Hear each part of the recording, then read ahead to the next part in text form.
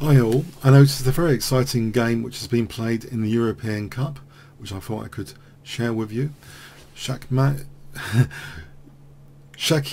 Mamedyarov was playing against Nisipeanu, so this is in round 2.1. Let's see what happened. D4 for Mamedyarov.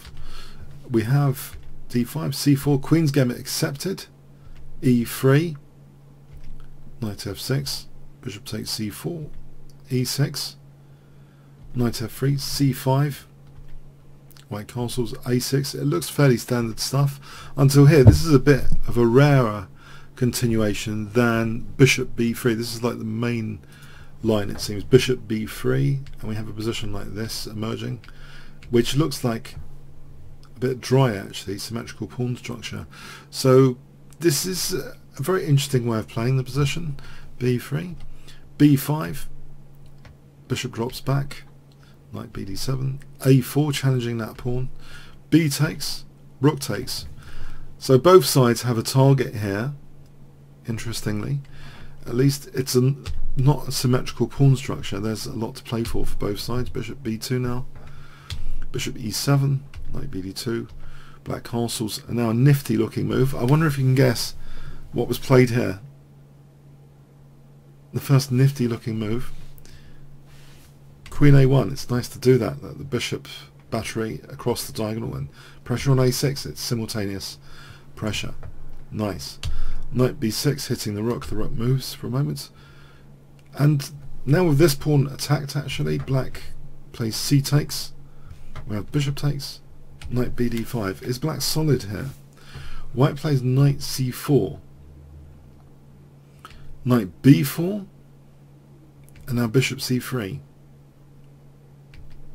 bishop D5, knight FD2, queen C7, and things get really interesting now. Based on this battery, there's a really great move that's available for white that is played in this position. Can you guess? Okay, E4. Yep, does a few things. Now black played knight takes E4. You see that diagonal wide open now for white to be able to take on G7. But bishop takes is not particularly pleasant either. This sort of continuation is not particularly good looking for black.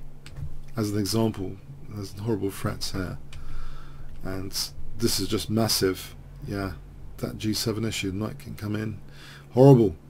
So yeah, maybe knight takes E4 is a lesser evil move. Knight takes, bishop takes, but then now bishop takes G7. So black's king looks a bit shaky here. Rook goes to D8, rook Fd8, bishop H6, threatening checkmate in 1. That's parried with F6 here. It's already pretty tricky because this rook's already ready to roll in on bishop F8. It looks dangerous. There might be bishop G6 though, but have a look at this. F6 here. So remember there's bishop G6, but what does white play here to try and deflect this bishop away as a defensive resource? If I give you 5 seconds, white to play.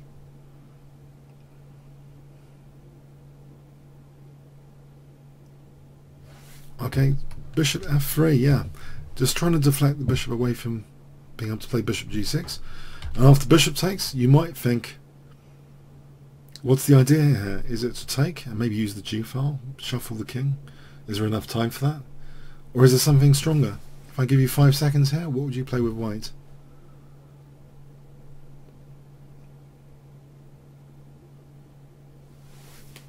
Okay, rook G5 check. Yeah, that pawn's virtually pinned to G7. Can't take that without getting mated. And this leads to a nasty forcing sequence. King F7, check, King E8, and now G takes. We have Queen C6.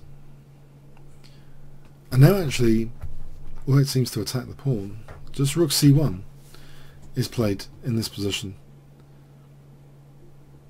Yeah, it's pretty dangerous. Black tries knight d3 here. I'll give you another alternative. If queen c5, rook e1, and it's unbearable actually, the pressure down the e file, because white could build up on the e pawn. If it ever moves, then knight takes e5 is just crashing through on that e file. This position, it's just crashing through. There's like 3 pieces now on the bishop. That's an example of the devastation down the e file. So yeah, black hasn't really got time to take on f3 or anything. He's under great pressure here. So yeah, knight d3 was tried. On knight d5, just show you this as an alternative.